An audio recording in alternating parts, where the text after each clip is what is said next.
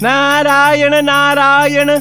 Narantak and Devantak continued to trouble and harass all. Mahotkat had killed many of their monsters. Therefore, restless Narantak said one day, In order to kill this Mahotkat, I myself will have to step into the battlefield. I announce war against Mahotkat!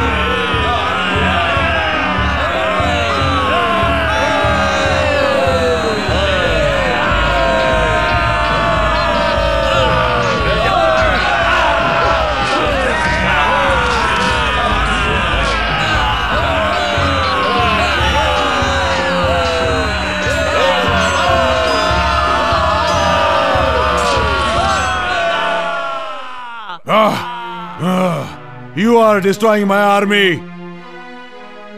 Now see, what will happen to you now?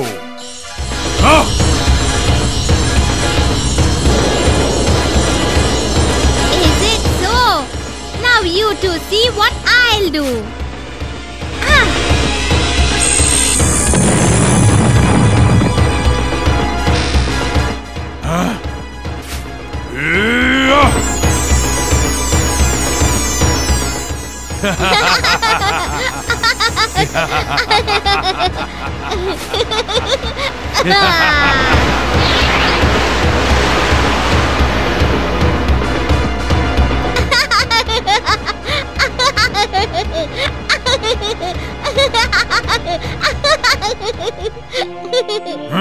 Hey, young child, you are still innocent.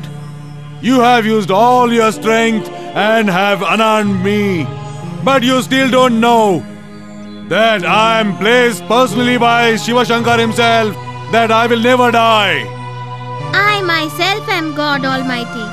The way I can construct a thing, the same way I can destroy it too. You have been constructed by my hands. Therefore, it's not difficult for me to destroy you. Mahotkat! Wait, Narantak. If you are repentant of your deeds, then you better apologize at this very moment. Otherwise, you wait and see. Why should I apologize? I am immortal. It's you who should ask my apology. Is that so? Okay, then take this.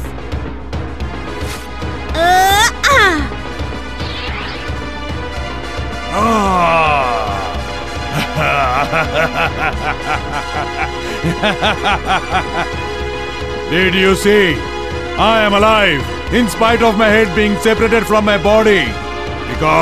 Because I am immortal. This blessing has been given to me by Shankar himself. Is it? Then take this. I am striking you with the Trishul of Shankar himself.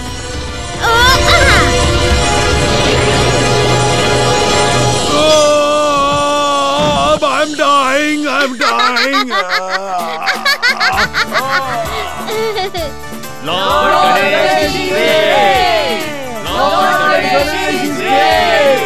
Lord Ganesh is great! Lord Ganesh is great!